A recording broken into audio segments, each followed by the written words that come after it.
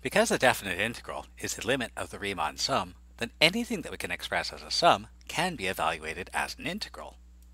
And remember that the notation for the definite integral is actually an 18th century script S. And this leads to some important ideas. To begin with, here's an important concept. A variable quantity is nearly constant over a very short interval. Now, this profound bit of wisdom suggests the following strategy. If we want to find a quantity, let's find a representative value over a short interval and then sum the representative values. For example, here's how I got through physics.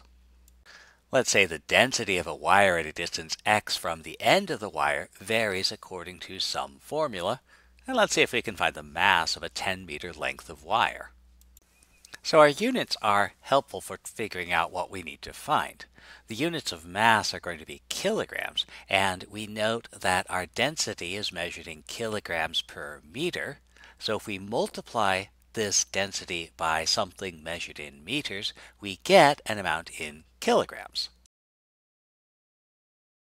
Now, because our density is variable, we need to take a short length of wire, and we can find its mass as density times length.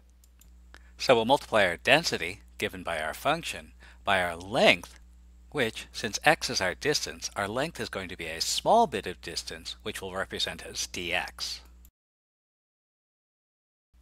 Well, that's the mass of a short length. We want to sum up those masses from where we start to where we end.